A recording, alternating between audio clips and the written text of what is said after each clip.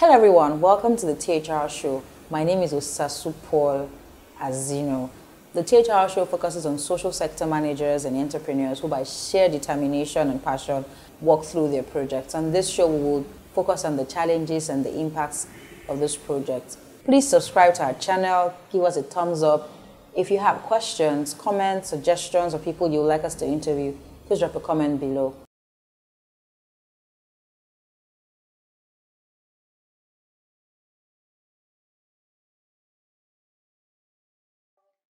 Hello viewers, welcome to the THR Show. My name is Ogechukwu Ezeokoli. Erasmus is quoted to have said, "The main hope of a nation lies in the proper education of its youth." My guest on the show is one woman educating the young people and particularly focused on the girl child. Please make welcome Ogechukwu Ezeokoli. Welcome to the show. Thank you so much. Can I call you Ogi? Yeah. Okay, sure. So please tell us about yourself, what you do. Give us a bit of a background. Okay. My name is Ogechukwu Ezeokoli, like you have said. I'm the president of THR Foundation. The full meaning is the Teens Economic and Social Development Foundation. Okay. So I call myself a teacher. Oh. Yeah, because I've taught for quite a long time before venturing into this. Tell us about THR Foundation. What are your goals and your objectives and the activities that you run at THR? All right. THR Foundation is basically focused on engaging young people and empowering them to become global leaders. Okay. And we do that in three main focal points. That's entrepreneurship education, sex education, and career development. Okay. So we try to empower them. We want them to know who they are, and we empower them that they can do a lot of things by themselves through entrepreneurship education. We help them to create a path in their career, try to allow them or inspire them to think inwards, okay, to know who they are before they choose a particular career. Okay. Then in the area of sex education, we teach them to have character-based relationships, okay, because you can't take away the relationship from them, but we let them know that you can have a good relationship with same sex and opposite sex with sexual integrity. So how do you reach these people? All right. We reach them in their various schools. We organize seminars and conferences, summits to talk to them. Then we organize awards.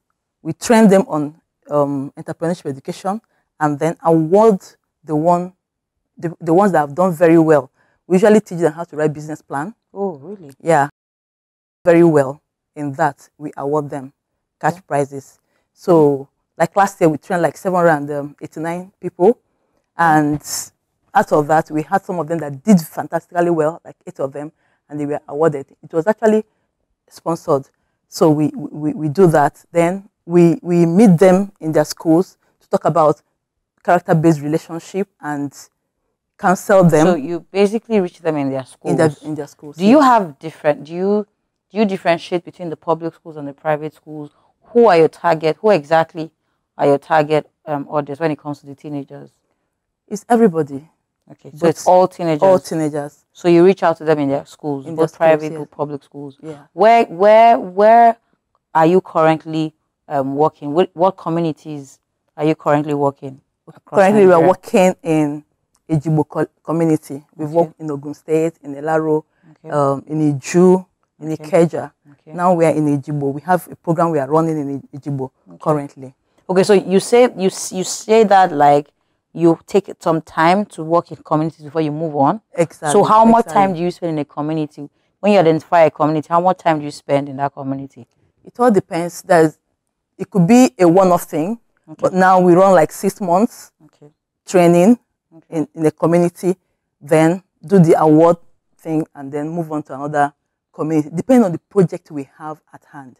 Okay. So if we want to organize a seminar, we can do a seminar, and it's a one-off thing, but we'll keep following up on them because we have their contact to find out how far we have, what we have done, the impact we have made. You know, we try to follow up and find out the progress in whatever we have taught them. Okay. So I see that you do a lot with young people, and in your introductions, you said you were a teacher. So I'm wondering, and you're working in schools.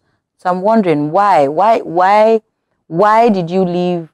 Why did you stop being a teacher in that sense? You know, and start this foundation. Why was it important, you know, to start this foundation? I started what I'm doing without knowing what I'm doing. Okay. You know, I gathered girls basically in my room, and we talk. You know, they come from different schools. They were neighborhood teenagers, and we talk. Eventually, the boys that are their friends said, Madam, why are you talking to only girls? We want to hear too. So we have them. So I just felt like I should talk to girls. But why the need to talk to girls? Because okay, that's my motivation now. Yes, like why exactly? Yeah, I had maybe my background. Okay. When I was growing up, I realized I made a lot of mistakes, which could have been avoided if I had someone to guide me. So, because basically my parents were divorced, so I was just there, you know. And sometimes when I see people I think should talk to me, they just believe that I should know it or something. So while I became an adult, I felt I should talk to young girls. There are things they need to know on time. That something that has to do with self-esteem is very key on a girl's life. So I started talking to them. Things were unfolding. I was hearing a lot of things, you know, and they needed someone to talk to. So we talk, we share our ideas. I give them a lot of encouragement. So from there, that was when I became a teacher. And what inspired me was fueled in the school. I saw a whole lot. There's a lot of decadence, there's a lot of neglect on teenagers, not just the girls. So I really felt that this thing is not about the girl. Whatever the girl knows, the boy should equally know. Because if you're telling a girl not to, you know, go into sexual relationship with a boy, and he has having pressure from a boy, the boy doesn't even know why he should not pressure the girl. And the girl wants to yield. But if both of them know what is at stake. What's at stake? Yes, what's at stake. They will, future. Exactly, they will be futuristic. They will think about their lives and all of that. Yeah. They can have a good relationship without necessarily having sex if they know the dangers that are attached to all of that. So how much it can probably be distracting in the time. Exactly. So in fact, in the school, I wasn't just a teacher. I became the school counselor. I became everything. People were like, Madam, it's just so your passion failed your career, which has finally, you know, metamorphosized into this foundation that exactly. Because even when people were telling me you are doing an NGO, I said, what's the NGO? Then I didn't know what it was.